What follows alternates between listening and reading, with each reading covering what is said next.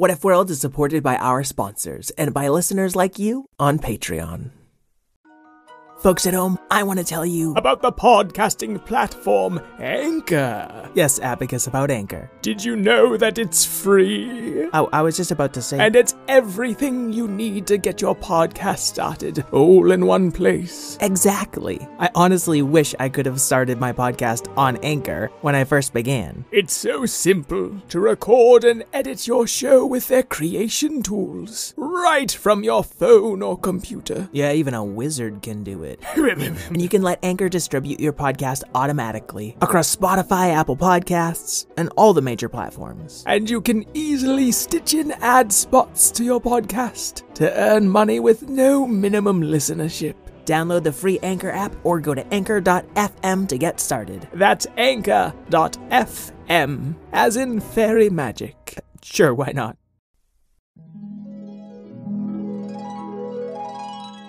What if kittens played the glockenspiel? And what if unicorns were real? What if you could fly or travel back in time? We welcome you to What If World. What If World? This is What If World. Hey there, folks, and welcome back to What If World, the show where your questions and ideas inspire off-the-cuff stories. I'm Mr. Eric, your host, and today we'll start with a question from Liliana. My name is Liliana. How old are you? I'm 5.5, and I like Korra. Korra is this avatar that I really like, and my question is, what if swimming class was in the trees? What if like the swimming pool was in the trees too? Or Yeah. just the class? Just the class. Not the pool? Where's the pool? The pool is deep in the ground. Oh, class is up in the tree. Okay. Great. Bye. Thank you very much, Lily. I really like the idea of swim class in the trees when the water's deep below the earth. Well, that sounds like trouble. And of course I know who Korra is from Avatar: The Legend of Korra. When Miss Karen and I first met, she used to call me Avatar Boy because she and I both like that show. Okay, we've got one more question from Clara. Hi, my name is Clara, and What do you like? I like princesses, and my question is, what if princesses rescue knights? Thank you. Excellent question, Clara. I've never understood why princesses needed rescuing all the time anyway. Now, before we get started, I have a quick shout out to give to Simon. He's our newest patron. And what a nice kid. He said he'd be happy no matter which person from What If World said thank you. Yeah, thank you, Simon. Thank you, Simon. Thank you, my dear boy. Thank you, Dragon. I mean Simon. Oh, thank you, Simon. I'm gonna give you cheek a pinch. Okay, everybody. I think Simon's had enough thank yous. And I'm sorry if you're listening to this podcast and you feel your cheek get pinched. That's just Mama Gemma. Imaginary fingers are just the best for pinching. Ow! You can say that again. Why would I say it again? Once was plenty. Yeah, I guess you're right. Folks at home, one last quick thing before we start our story. I've got a chance to appear at South by Southwest next year, along with a panel of other great kids podcasters. From Wow in the World, Brains On, and Ear Snacks, 3 of my favorite shows. We want to share our secrets about making great podcasts that aren't just kid-friendly, but kid-focused. There's a link in the episode description where you can quickly register and vote up our panel. Thank you so much. And now let's find out what if swimming class was in the trees and what if princesses rescued knights. What if World's heat wave still hadn't broken? And if you heard last week's story, you know that nobody even made it to the beach. Good thing this week, Pixie-Cato, Lola Rabbit, and Zizi had signed up for swim class. Okay, girls, we're here, said Mama Gemma, bringing her station wagon to a stop in the middle of the forest. Where is here? Asked Pixie-Cato. It looks like the middle of nowhere, said Zizi. Oh boy, oh boy, oh boy, oh boy, oh boy, oh boy, oh boy, oh boy, the forest! I love the forest. Almost as much as the hills, which I love almost as much as a nice little hole that I get to dig my way into. Lola, okay. Listen, girls, I'm not the swim instructor, okay? This is just where I was told to bring ya. Oh, there she is now, Larra Legend. And so Larra Legend appeared in a swirl of mist. She was broad-shouldered and muscly, with thick black hair to her shoulders, and dark brown skin like all the people of What If World South Pole. I am Larra Legend, here to teach you the secrets of swimming. Oh, she's really intense. I'm not sure how I feel about this anymore. She seems tough. I like tough teachers, and tough elephants, and tough dragons, but not as much as a good tough carrot. Okay, girls, you're gonna have to get out of the car sooner or later, please. Thank you. Okay, bye. She drove off really fast. Yeah, do any of you know how long this class is supposed to be? I hope it goes on forever and ever and ever and ever and ever and ever and ever and ever and ever and ever. Silence! Your first lesson in swimming class is climbing. Oh, like a warm-up, I get it. Zizi was by far the tallest of the three girls, and she had an easy time climbing. May I just fly to the top of the tree? Asked Pixie-Cato. I don't know. Is this flying class? No, but it's not climbing class either. Oh, good point. Yes, go ahead and fly. And Pixie-Cato zipped up the tree, Lola Rabbit keeping up with her by bouncing from branch to branch to branch to branch. Once they were at the top of this rather tall tree, Larra Legend appeared on a branch beside them and another puff of mist. When you swim, it is important to respect the water. It can lift you up, or it can drag you down. Now it is time to swim. And Larra Legend gestured to a dry lake bed just ahead. Miss Legend, I think the lake has dried up in the heat wave. It has not dried up. It has been used up by wasteful people who did not respect the water. Well, that's a lovely lesson, but how are we supposed to swim? That is a riddle you three must solve for yourself. Lola Ranamo! Cried Lola, bouncing out of the tall tree toward the empty lake bed.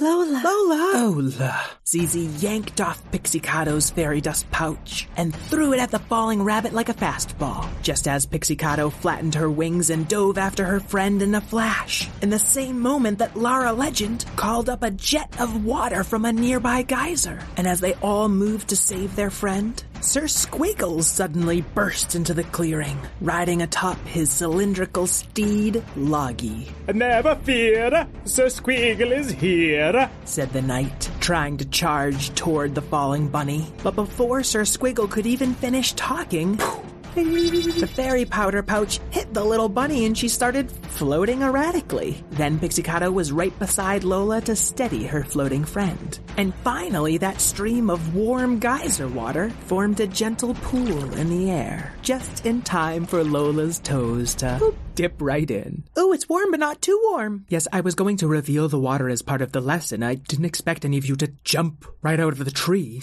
Well, I guess you've never met Lola. Lola, you've got to be more careful. What are you kidding? I trust Larra Legend. By the way, who is that scribbly guy? It's a squiggle guy, not a scribble guy, said the knight. He was one long squiggly line that curled in and out of a set of silver armor. Hi-ho, Loggy, let's go save the princess. She's not a princess, called Zizi from up in the tree. And I got saved pretty well without you. But I sense a princess, maybe two. Fine, yes. Technically, I was Princess of the Penguins in the South Pole. That's awesome. Well, they taught me water weaving, which is what I will use to help you learn to swim today. Well, technically, I'm also Princess of Pixies. No way! You're a princess? Everyone in Fairyland is prince or princess of something. It's hard to keep track of. Then I will stay until you need to be saved. And Loggy reared up on its hind circle, then launched itself into the lake basin. But the steep, dusty sides of the dried-up old lake just gave way before the cylindrical steed. Loggy neighed nervously as she slid deeper into the lake bed. Slow down, said Sir Squiggles, extending one arm around Loggy to use as reins. Silly night, said Lola Rabbit, splashing around in her warm pool of water. Oh, boys, said Larra Legend, pulling up one last string of water from the spent geyser to try to slow down the falling night, and Pixie-Cato bravely flew towards Sir Squiggles, even though she was far too small to hold him in his heavy metal armor. Don't worry, Loggy is the finest steed on 0 legs. And just like that, Loggy buried her circle head into the sand, all the way up to her silvery mane in order to slow her descent. Unfortunately, Sir Squiggles had slid near the back of old Loggy. So when Loggy's head went down, Loggy's rear went up, launching Sir Squiggles as if he'd been sitting at the end of the world's most unsafe seesaw. I'm starting to think I could use some saving. But before he could finish, he'd fallen into the hole where the geyser water had come up from. Cried Loggy sadly, burying her head so deep in the sand that she just looked like a tall stump. Now Larra Legend and Pixie-Cato had been fast, but neither one of them could catch an armored knight launched like a cannonball. Oh no, we've got to save him, said Lola Rabbit, bunny paddling to the edge of her floating pool. I'll just fly down there and no, you can't. The water's washed away your fairy dust, and that was all I brought. Zizi looked down from her tall tree into the empty geyser below her. If I dive down there, there's probably water at the bottom.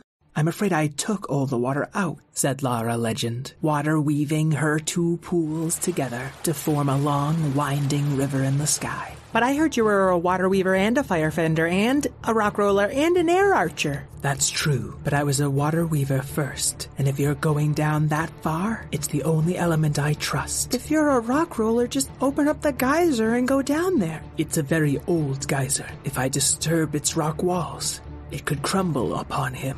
Or you. I'm sorry, you kids are going to have to save Sir Squiggles yourself. Best swim lesson ever, said Zizi, diving towards that floating river of water. Actually, we haven't been taught the first thing about swimming yet. But the flying river scooped up Pixie-Cato too, and turned into a narrow jet of water, half as wide as the broad-shouldered Larra, and the 3 children rode the raging river as it squeezed through the gap in the geyser. Suddenly it was dark, and the river spread out a little wider as the 3 kids fell through the empty tunnel. They had to keep swimming to keep from falling out of the whirling water. Lola, Pixie, you okay? Asked Zizi, and suddenly the pixie lit up with her own sparkling inner light. I can't say I enjoy falling endlessly while swimming for dear life. I can say that. Okay, we're all here. Just keep swimming. We have to reach the bottom before long. But before long came and went, and the kids were getting tired. When they finally feared they couldn't swim another foot, they heard, Owie, a roly-poly. Oh no, he's bouncing off the sides of the tunnel. Oh, don't worry, he's 2-dimensional. Ever notice how hard it is to hurt a cartoon character? I don't think that's what she's worried about, said Pixie-Cato, the light shining off of her tiny pixie form finally illuminated Sir Squiggle, who clunked and clattered at last to the bottom of this deep, dark cavern. Saved by a princess, I will never live this down. Well, wouldn't you rather live? But the shame of a girl helping a boy. Oh no, he did it. A voice echoed through the deep, dark cavern, just as they heard a crumbling sound from above them. What's that? Who's there? Asked Lola Rabbit. There's no time. I think the geyser's starting to collapse, said Pixie-Cato. Sir Squiggles, you're gonna have to lose that armor if you want to float in this water, said Zizi. A knight without armor? Cried Sir Squiggles, just as a giant pair of red pincers clamped down on his silver armor, cutting into it like a tin can. I am princess of all things with pincers, but I don't need a tiara. It was Cindy Crawdad. What if world's giant lobstery Princess of Pincers? Please don't eat me. Why does everyone always think I'm gonna eat 'em? cried Cindy, her pincer clamping down further. Cool. Can I jump on you? What? I'm sorry, Princess, but if we don't leave right now, we could get crushed by falling rocks. Falling rocks? I ain't afraid of no rocks, said Cindy Crawdad, and she curled up her armored tail to cover the three girls and the squiggly knight, just as an avalanche of rocks and boulders started to rain down into the cavern. Fortunately, Cindy Crawdad was one powerful princess. Saved by princesses twice. Sir Squiggles started to complain, but one of Cindy Crawdad's eye stalks bent to give him a glare. So nice, is what I was going to say. When the rock-a-lanche finally stopped, the girls suddenly realized their river of water wasn't holding them up anymore. They were just wading in the pool at the bottom of this cavern. Oh, it's gonna take a long while to dig out of this, said Cindy, but then they heard... Another rock-a-lanche! This is too much excitement even for me! And Lola Rabbit huddled against the giant lobster monster. But suddenly there was a clearing in the rocks. Larra Legend! Larra Legend! Larra Legend, took you long enough. Hello, Cindy, I see they brought your water back. Yeah, I wasn't expecting to see this night, though. Well, we had to improvise a little bit today, didn't we? Huh? What? She and I have been teaching together a while now. Giving the water back to the creatures who need it is supposed to be the final part of the lesson. I will need a long shower to wash off this lobster smell. You should take a short shower to save water. And you shouldn't insult people who just saved your life. Can I bounce on his helmet? Oh, can I? I have been rude. I deserve it. Boink, boink, boink, boink. I need a nap. I was going to ask if you had one more swim in you, but I guess I have my answer. And Larra Legend started lifting them up the half-collapsed tunnel on a big rolling rock.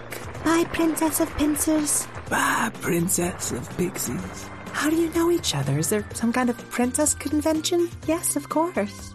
There's a rabbit sleeping in my head. The end. All right, Liliana and Clara, I hope you enjoyed your story. Folks at home, if you want early access to episodes and you want to never hear an ad again, check us out at patreon.com/whatifworld.